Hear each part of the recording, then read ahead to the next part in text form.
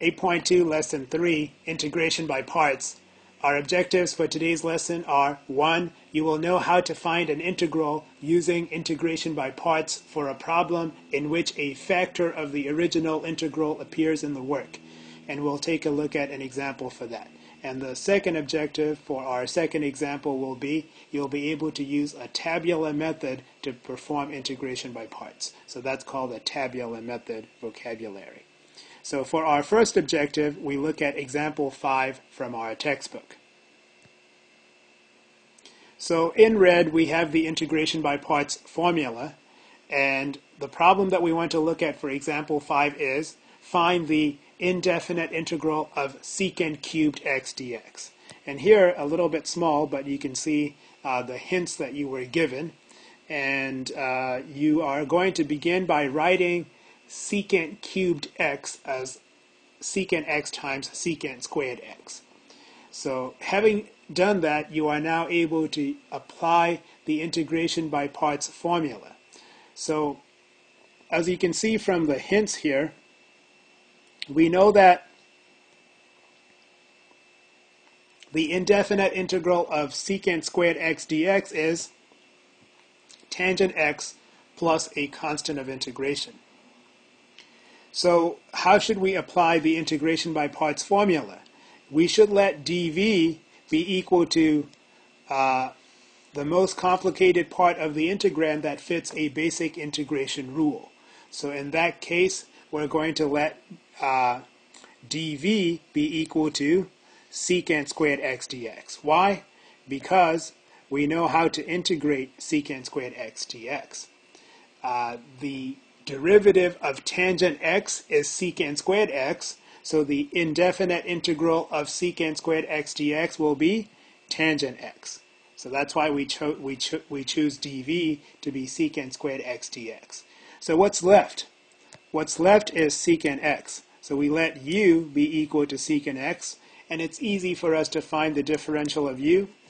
We use the derivative of secant x, which is secant x times tangent x dx. So now that we have done that, we are ready to begin applying the integration by parts formula.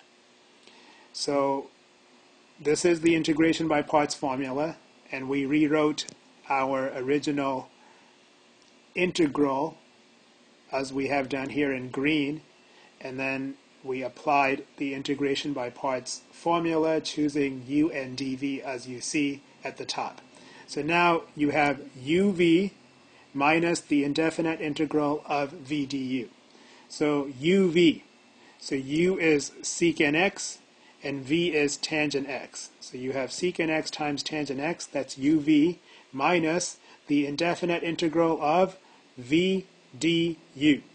So v is tangent x and du is secant x times tangent x dx. So minus the indefinite integral of v du will give you secant x times tangent x will give tangent squared x, and then you have dx. Now there is a trig identity that you can use. This trig identity is called a Pythagorean identity, and you are able to take tangent squared x and rewrite that as secant squared x minus 1 by using this Pythagorean identity. And you might be wondering, why would you do that? And again, it is kind of because you have an idea of where you want to go with the process. And because your ultimate goal is to find this indefinite integral, and you're expecting that a factor of the original integral will appear in your work, this would be something that you would do for that reason. Because you can see that tangent squared x can be rewritten as secant squared x minus 1, and what would be the next step that you see here in example 5? After you rewrite tangent squared x, you can distribute the secant x to each of these two terms, and when you do that, you get secant cubed x minus secant x. And then when you distribute this minus sign, that becomes minus the indefinite integral of secant cubed x minus negative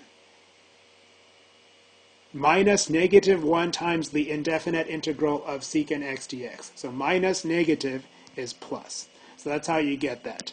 And this is what we were talking about earlier when we said somewhere in your process you're going to get a factor of the original integral appear in your work. So here's our original integral, and we see that we have negative 1 times our original integral appear on the right side of this equation.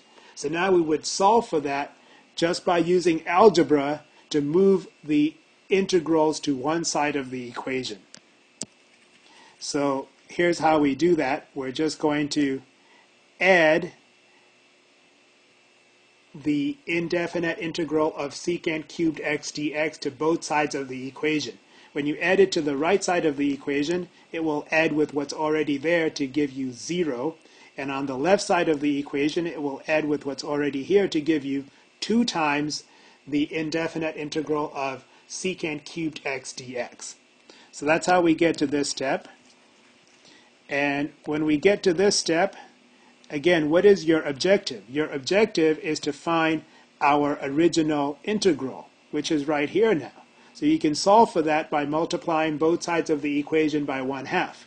And on the right side of the equation, you have the indefinite integral of secant x dx. And as a part of the hints, we remember from calculus AB that the indefinite integral of secant x dx is natural log of the absolute value of secant x plus tangent x plus the constant of integration.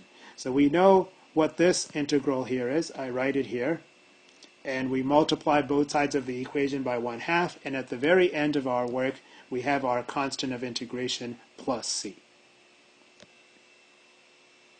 Our second objective for today's lesson is this: use a tabular method to perform integration by parts. So here we have the integration by parts formula, and here we have a problem to which we begin applying the integration by parts formula using the guidelines that we've learned. So we let u be equal to x squared, and we let dv be the remaining part of the integrand, so sine of 4x dx. So we need to find the differential of u, which will be 2x dx, and find v by integrating both sides of this dv equation. So we find an antiderivative of sine of 4x. Now, the derivative of cosine is negative sine, so if we want the derivative to be positive sine, the antiderivative must be negative cosine. So that's why we have negative cosine of 4x, and we need this factor of 1/4 because if you just have negative cosine of 4x, because cosine of 4x is a composition of functions, you have an inside function. So if you just have negative cosine of 4x, your derivative would actually be 4 times sine of 4x, because you would apply the chain rule and take the derivative of the inside function. But you don't want 4 times sine of 4x. You want 1 times sine of 4x. That's why you need this factor of 1/4 outside to compensate. If you wanted to do integration by substitution, you could, but I think it's simpler to do it mentally here. So you would do that, and then you would apply the integration by parts formula. So you have uv, so when you do u times v, this is what you have, uv minus the indefinite integral of v du, and you can simplify here, and then you can continue to apply the integration by parts formula, and you should be able to do it after the next application of the integration by parts formula. There is a way to do repeated applications of integration by parts using a table. You're doing the same work. You start the same way as we have done here, and you're going to do exactly the same thing where you start with u and you find du by finding what? You're finding the derivative of x squared, which is 2x, right? and then you have dv, and you find v by integrating, so you're finding an antiderivative of sine of 4x. And then you have uv minus the indefinite integral of v du. So let's see how we can set that up using a table. Same problem, but now we're going to set it up using a table so the work becomes more efficient and we can do this faster.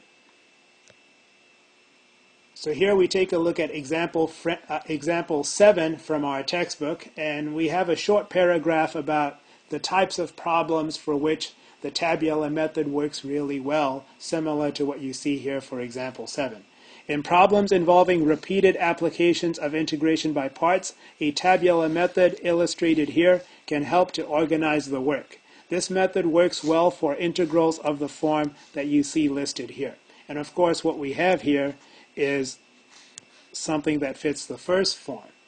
And if you had x to the 4th power, you would actually be doing repeated applications of integration by parts more often than we have to do for this particular problem. So the higher the power of x, the more times you have to do integration by parts, repeated applications of integration by parts. And obviously you can see the benefit of an efficient way of setting it up if you've got to do maybe like 4 repeated applications of integration by parts. So let's see how this is done. So first of all, you're using the same integration by parts formula that we've been using, so there's nothing new about that. And you have to start by choosing u and dv, just like you've done before, so there's nothing new about that as well. And it's exactly the same thing that you saw earlier when I did this problem without using the tabular method. So you're going to use u to be x squared, so dv will be sine of 4x dx. So you've got u and dv, just like we've always done. So now the difference is now you're going to set it up using a table. And you have 3 columns for your table. The first column is positive and negative signs. So you begin the first row with a positive sign, and then you alternate. The second column is u and its derivatives. So what do you normally do? You let u be equal to x squared. The next step is to find the differential of u, in which you are finding the derivative of x squared, which is 2x, and then multiplying by the differential dx. So you're taking the derivatives of x squared. So that's what this is saying here for the second column. You begin with u, which is x squared, and then you write the derivatives of x squared until you get to 0. And then for the last column, that is for what we did with dv here. dv is equal to sine of 4x dx. So you write sine of 4x, and what do you do with this equation here to find v? You integrate. You're finding antiderivatives. So that's what we're doing here. We're finding antiderivatives one row after the other. So the antiderivative of sine of 4x is negative 1/4 times cosine of 4x. An antiderivative of negative 1/4 times cosine of 4x is negative 1/16 times sine of 4x. And an antiderivative of negative 1/16 times sine of 4x is 1/64 of cosine of 4x. So now that you've set up the table and you see how it was set up, we're ready to go ahead and use the table to find the integral. We're ready to use the table to find an antiderivative of the integrand. So how do we do that? This is how you do it using the table. So you just multiply diagonally. Start here, and you multiply positive 1 times x squared times negative 1/4 times cosine of 4x. Remember, that's going to give you, this is from dv is equal to sine of 4x dx. And when you integrate that, you get v is equal to negative 1/4 cosine of 4x. And what is this? This is u. So when you multiply, as we are doing right now, what are you getting? You're getting uv. And then you just repeat the pattern, and it does repeated applications of integration by parts for you. So it's just the same thing that we've done, but it sets it up in a way that allows you to be more efficient, repeatedly applying integration by parts for problems like these. So when you do that, you're going to have, when you multiply across, as you see here, when you multiply diagonally, you get negative 1/4 times x squared times cosine of sine x. And then you have a negative 1 here. You multiply that to 2x, and you multiply that to negative 1/16 sine of 4x. So that's going to give you positive. And when you multiply the 2 by the 1/16, that reduces to 1/8. So that's how you get the 1/8 there. And of course, you have x, and you have sine of 4x. So that's what you have there. And then you keep going. Here you have positive. Multiply that to 2. Multiply that to 1/64 cosine of 4x. So that's how you get 2/64 is 1/32. So that's how you get that. And then you have cosine of 4x. And finally, for the last line, you have minus 0. So you're done. Minus 0 is just 0. So you just add your plus c. And that's how you do the tabular method. It's the same that you did by hand, using integration by parts repeatedly, but here you're just organizing the work using a table, and it is most useful when you have to do repeated applications of integration by parts several times, maybe like 3 or 4 times. So the tabular method works really well for that. So today we looked at 2 objectives, and in the first one we looked at how to find an integral using integration by parts for a problem in which a factor of the original integral appears in the work, and we just looked at an application of the tabular method to perform integration by parts.